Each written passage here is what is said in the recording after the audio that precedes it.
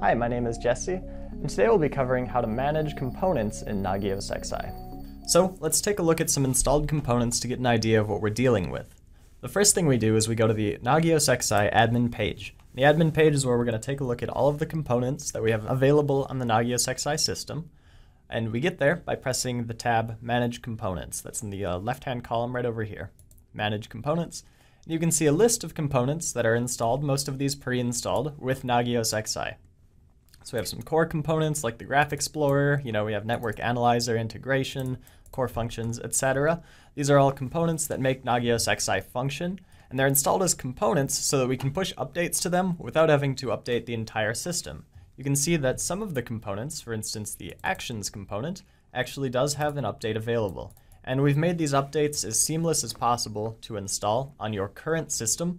So you can see the current version and the newest version. The install procedure is as simple as pressing the install button, but before we do so, let's just press check for updates to make sure there aren't any newer releases available. You can see that the newer versions were updated. Now let's say we want to update Alert Cloud. Simply press install. It installs the updates for the component, and that's it. So that is how you go ahead and update your components in Nagios XI. And a new thing in Nagios XI5 is this global install updates button, and this will impact all of your components. So if you press this green button up here, it will actually install updates for all of your components that are out of date. So that saves you a lot of time in terms of having to scroll down and click the install button against every one of these out of date components. I recommend doing this every once in a while, maybe check on it every week, every 2 weeks, just to be sure there aren't any components that are out of date. Typically we push bug fixes and feature improvements into these components, so it's always worth just updating them whenever you can. I also want to note that we have a site called the Nagios Exchange. It's at exchange.nagios.org. You can see I've just Googled for Nagios XI Components.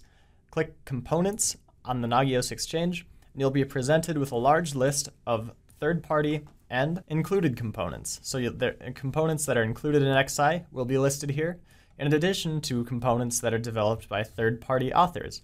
So in this way, you can actually extend Nagios XI to meet your own needs. You can see we have the Modgearman XI Manager. So if you do use Modgearman in Nagios XI, or you know what a Modgearman is, this could be a very useful utility for you. Maybe you take a look at some screenshots and you're like, oh yes, this is something I'd like to add to Nagios XI. Well, it's just as easy as downloading this .zip file, navigating to it with this browse dialog, then pressing the Upload and Install button. Nagios XI will take this component, install it, and present you with the newly installed component in this list.